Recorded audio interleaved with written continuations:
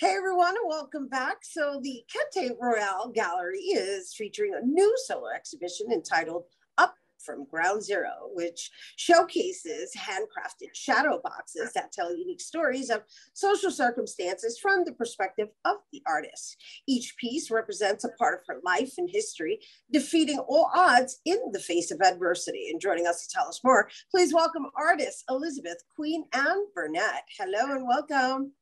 Thank you. Thank you for having me. Congratulations on your exhibition. Thank you. It's going really well. People are really receptive to it, and I'm really proud because I was afraid it was going to be emotional for too many people, and it has been, but in a good way. Well, first of all, I really appreciate the Kente Royale Gallery for all the work that they've been doing to serve our local artists, our people of color artists, and especially based on where they're located, right? Which is on 139th Street and Adam Clayton Powell Jr. Boulevard. And so that being said, let's talk about your journey into exhibiting solo here at this gallery. How did you even come about the gallery, and what made you share your story in this way? Well, I guess I frequent the gallery a lot, and I'm so impressed by the different artwork that comes in, the genres. It's about the community or it might be personal. And I was given this opportunity when I came over and expressed to him that I'd like to show some pieces one day. And he didn't even know that I worked at Ground Zero. And a lot of people I never shared it with. And for some reason, for it being 20 years, I wanted to really express myself and share my artwork. And a lot of pieces are memorabilia from working at Ground Zero, which a lot of people never knew what I did, and in construction. And a lot of pieces have to do with just the whole time, the many years things going by, like the incident with Yusef Salam and the Central Park Five. And I did a piece called Holocaust that has to do with the Holocaust, but it also ties into, there's a book out called Hitler's Black Victims, which a lot of people don't know. There were African Americans also in the concentration camp, and German and African soldiers that were left behind and experimented on by Hitler, called the Violent Children. And I also did a piece that felt very emotional to me called Sandy Storm, when the two young boys were lost by their mother's arms. Glenda Moore, the Sandy Storm, she was trying to find refuge through the hurricane, and her kids were washed away. And then the rest of my work is just things I've done over the years about protests. My son is an artist, and we were talking about, the climate and the time. And he was like, my whole life has been a pandemic. So I created one about that. I created stuff about, having to do with the Black Lives Matter, just, a bunch of different issues that are going now that are not addressed. So basically, are you saying that you are on display right now, sharing all of these stories that have been occurring within the past 20 years that you've experienced, and you're doing it in the style that actually has them contained in a box? So can you just share why contained in a box? Well, to me, it's sort of like, things that you go through in life, and it always sticks in the back of your brain, whichever part of the brain that it is. It's always small, but it's always there. And it always resonates, and sometimes it triggers. Like when I finally left working at Ground Zero, I was an operating engineer, and I did many jobs. I was on various pieces of equipment down there. From every piece of equipment that ran, either I maintained or I was on generators to make sure there were lights. I did so many multitask things down there, which a lot of other construction workers, you know, we worked down there together. And it just, I didn't want to think about it when I left.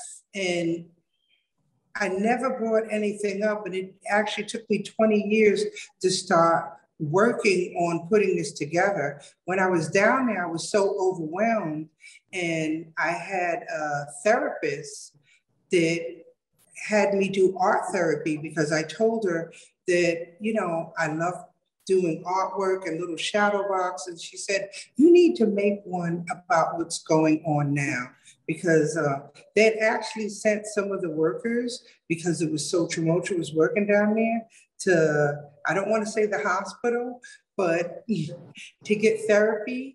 And one of the women there that was a psychiatrist tried to have me, I guess, put away and analyzed. And she actually sent ACS to my house because she thought I was so depressed, I might take my life working down there. So I never got I never got the help I needed.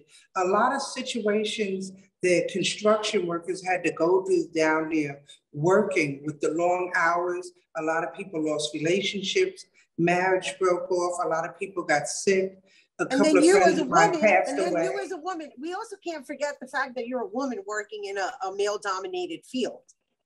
Well, that's another issue, but yeah, we don't have the time for that. Yeah, but let's talk about the fact that I was a Black woman down there, and I had access to so many places because of who I was in the union as an operating engineer. And me and a lot of the other operating engineers, and this was all of us, we caught so much flack through the Port Authority police and other people just wanting to know what we did. And, you know, they didn't understand what we did down there.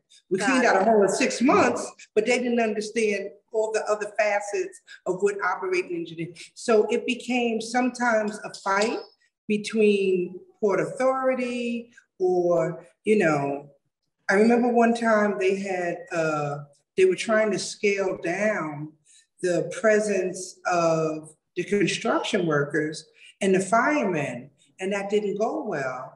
And we wound up being with the firemen and siding with them because there were so many, you know, people were looking for their family members.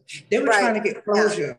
And this was like, you know, 5 and 4 months, and they wanted to scale down and put more presence, but less workers. And, you know, it was very, it didn't go well. Let's put it there. No, and you know what? I got to tell you, just listening to you and knowing that you shared with us, and thank you for sharing that you did go through therapy, and that therapy led you into art therapy, which led you into becoming this exhibited artist that is on display right now, sharing your story and your process, your therapeutic process, because the way you're explaining it, it's almost as if though it was yesterday, and that's 20 years ago. Yeah, and it took me 20 years to get to this spot that I even wanted to share this in my story. And I started by like, how do I do this? How do I show people my work? How do I open my vulnerability and let people know what I did? Because I'm very conservative. I really don't like to say what I've done, but I wound up just taking snapshots and just blowing them up and making pictures and plastering on the wall, because years ago in the early 80s, I started when I was 18 in construction. And back then, I was a little naive, you know, and you didn't have a lot of choices as an African-American because the streets were flooded with crack, and you still had heroin, and either you were hustling, you went to college, or you worked in civil service or something, and you had construction. And there wasn't a lot of us in construction that chose that path. And, you know, I think I did well in it.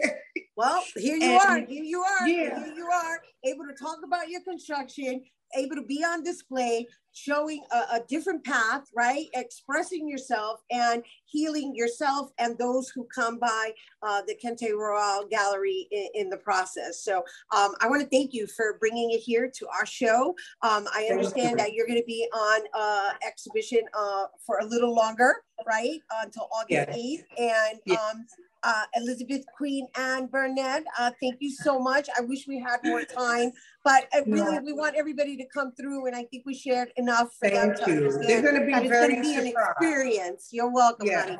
All right, you guys, once again, Up from Ground Zero is going to be up on display until August 8th at the Kente Royal Gallery, located at 2373 Adam Clayton Power Jr. Boulevard off of 139th Street. And if you're interested in more information, you can visit kenteroyalgallery.com.